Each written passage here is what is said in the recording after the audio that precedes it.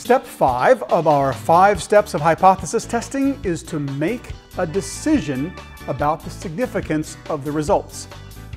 We have been testing a null hypothesis to determine if there is a statistically significant difference between means.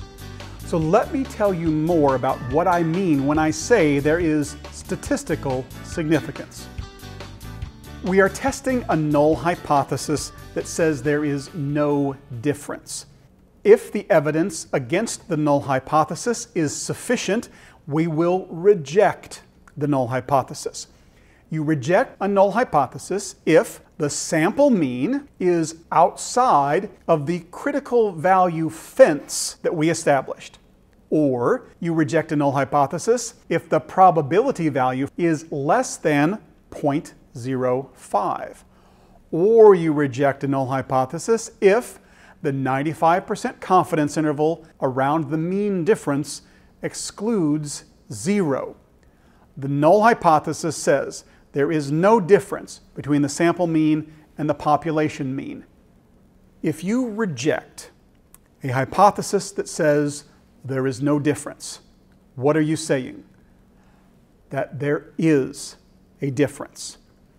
Rejecting the hypothesis of no difference means that we accept the hypothesis that there is a difference, and that difference was specified in the alternative hypothesis. At this point, it's important for me to stress something about the words that we're going to use to describe our decision making. We will never accept a null hypothesis, although we may reject the null hypothesis. Why do we not accept the null hypothesis? Because the null hypothesis stipulates that there is no difference between the sample mean and the population mean. However, we know that anytime you measure a sample mean, it will be different than the population mean. If we go out to enough decimal places, there will be a difference. Therefore, we would never accept the hypothesis that there is no difference. We could accept a hypothesis that says there is a difference. We will accept an alternative hypothesis, we will reject a null hypothesis, and we will fail to reject a null hypothesis. Those are the options. And when we reject a null hypothesis, we are establishing that we have exceeded our criterion for statistical significance. Here's what that means. Statistical significance means that the difference between the sample mean and the population mean is not just different, not just significantly different, but statistically significantly different. Significance means that that difference was not due to chance, but the evidence suggests that that difference was due to an effect. We have therefore rejected the null hypothesis, the hypothesis that stipulated there is no difference, and we have instead accepted the alternative hypothesis, the hypothesis that says that there is a difference. Let's apply this with our baby weight decision. Let's start with a distribution of sample means. This distribution has an x-axis, and on that x-axis we can write a number line that represents potential means. The population mean is 7.5, which is right in the middle of the distribution. Next, we established a criteria for significance.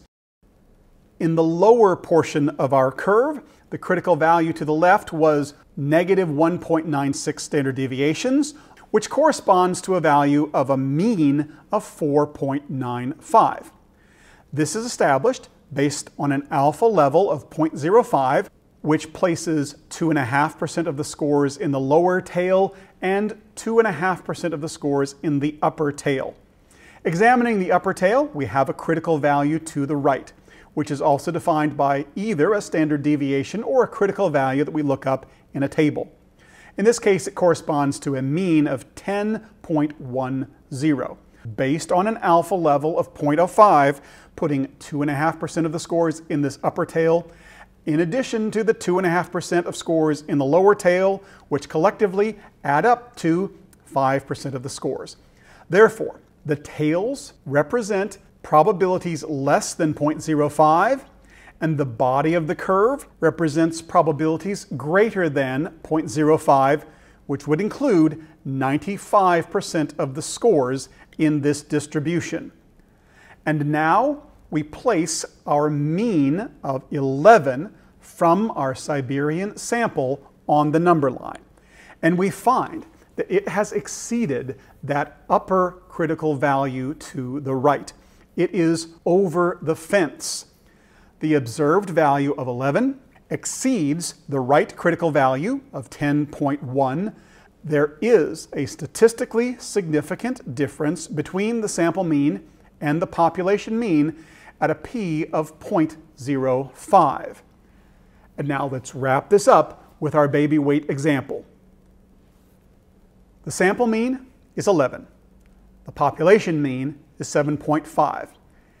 With the criteria of p less than 0.05, less than 5 times in 100 would we randomly select a sample with a mean of 100 by chance, if the sample and the population mean were truly the same.